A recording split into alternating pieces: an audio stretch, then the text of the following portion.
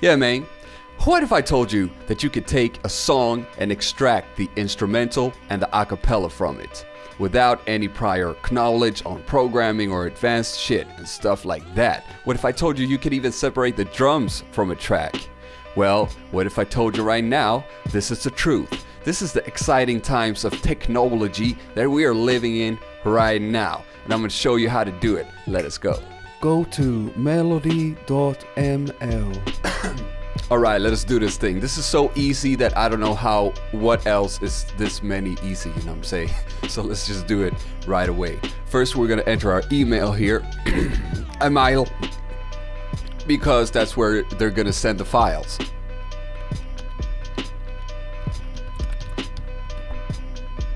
Okay, ready. Now we have two options right here. We can either choose to break the song into vocals, drums, instruments, and other, or vocals and instrumental. For this purpose right here, all I need is vocals and instrumental. So I'm gonna do just that. Then we press upload MP3. Now let's see what happens. Starting upload right now. Anticipation right now is pretty immense. Now it's gonna take some time. You just let it process right there.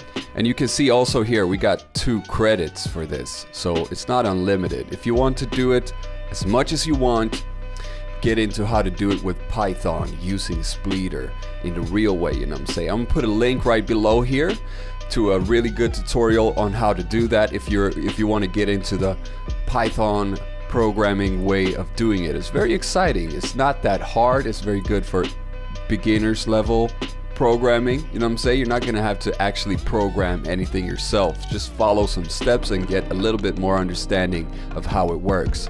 Like I said, this is based on machine learning. So also another very dope thing about this is you can upload your own stems and teach this machine to identify better the different elements of the song.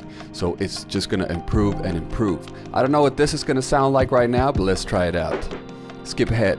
Finished. Let us unpack this zip file. I downloaded the zip file. We unpack it, pack it up, pack it in. Open audio. Here we have it. Our instrumental is called accompaniment and our vocals are called vocals. Who would have thought? Let's see how they sound. Let me back it up on your homie waistline. So give me real back shot and no FaceTime. Yeah, it doesn't sound really good at all. Sounds pretty much like the acapellas you get when you download a low quality acapella that's not an official one. And my guess is this is the more or less the same technique they use when they make those. For me, this is good enough because we just need a backtrack. We need some of these ad-libs to put in on a low volume under the main instrumental because we already have the instrumental but we don't have the backtrack for it. So for purposes like that, it's perfect. For grabbing pieces out of it and sampling it and twisting stuff up from songs, this could be a very fun thing to experiment with. I think it's pretty amazing. I mean, I've been dreaming of something like this since I was a kid, pretty much. So it's astonishing and I can't wait to see how far this goes.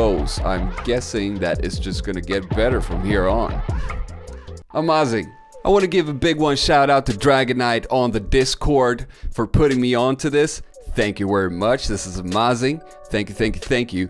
You can join us if you want to be part of the Black Hole and join our weekly beat competition challenges and all of that. Go ahead, just click the link below and get your Discord on. You know, whatever, you know the deal, right? The po-po.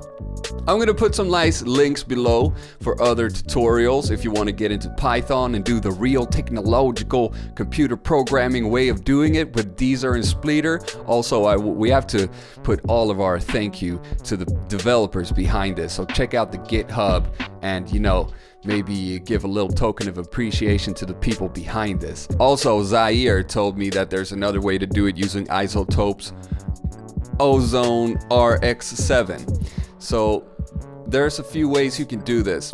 Pros of doing it on your computer with a Python script is that you're going to get a WAV file output. The sound quality is going to be a little bit better.